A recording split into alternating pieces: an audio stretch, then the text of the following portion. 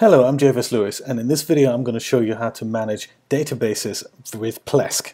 I'm not going to explain how MySQL works as such, that is the default database server in Plesk. I'm just going to show you how to access your databases, how you can create new ones, how you can create database users, and so forth. This process is a little bit different for customers than it is for system administrators. Customers will see this interface here, and on the right hand side you can see databases. If you click on that, you will see a list of all the databases that are currently associated with this subscription. On the right hand side you can see a button that says MyAdmin, and that will open a new tab which opens phpMyAdmin. Let's try it out. There we go, phpMyAdmin for a single user of this subscription. The all too familiar interface here. Let me close that down and go back into Plesk. On the top here you have two tabs. One is for the databases, and you can't really do anything in Plesk with the database other than copy it. So you can create a copy. And now I've copied my database over. This is an exact replica, so before you try anything out that may go wrong, direct database tweaks have the habit of doing that. You can create a copy and at least you are safe, and you can copy all the data back if you need to. Users is very similar as well. You can create users here and associate them, give them access to certain databases, or if you over here under databases create a database, you can also choose to create a user while you're at it. Let's try that. Notice that depending on the way your server is set up, you may get something like a pre-filled field here, so the system admin can tell better who this database user belongs to.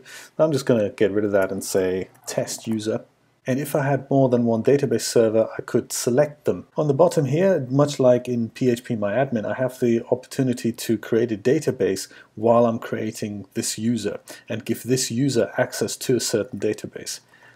Usually the setup is that one database user has access to one database, and if you set up a second application, you would create another user and another database for that. But of course MySQL allows you to have one user who has access to 10 databases. Down here on the bottom, this is a new Plesk 12 feature. You can allow remote connections from any host, or only local connections, or allow remote connections from a certain host. But if you leave it like this, then both local and remote connections will be allowed by default. Click OK, and both the test user and the database with the name test user will be created. We already had a database and a database user installed, which was this one here. That was installed by a web application, which was WordPress. So if you do that, then the APS package manager automatically creates a new user and a new database, then installs WordPress with those things, or in fact any other app that you choose to install. If I head over to users, I could click into my test user here. That's the one that I've just created, and I can allow him to have access to a different database, or I can dedicate him to have access to any database if I wanted to. This is also the opportunity for me to change his password. I can also pick which default database is being used for this user. And of course, if I'm done with the database, I'll just select the ones I no longer need and hit remove. That will also get rid of the database user, by the way. If you're a system administrator who's in charge of the entire server, you may need access to all the databases on the system, which includes the database that Plesk is using internally. And here's how you access that. In your admin interface, I'm using the service provider view here, you head over to Tools and Settings. If you're using Plesk in Power User mode, then you have these tabs at the top, very similar to the customer control panel, and one of them will say Server. That will get you to the same menu.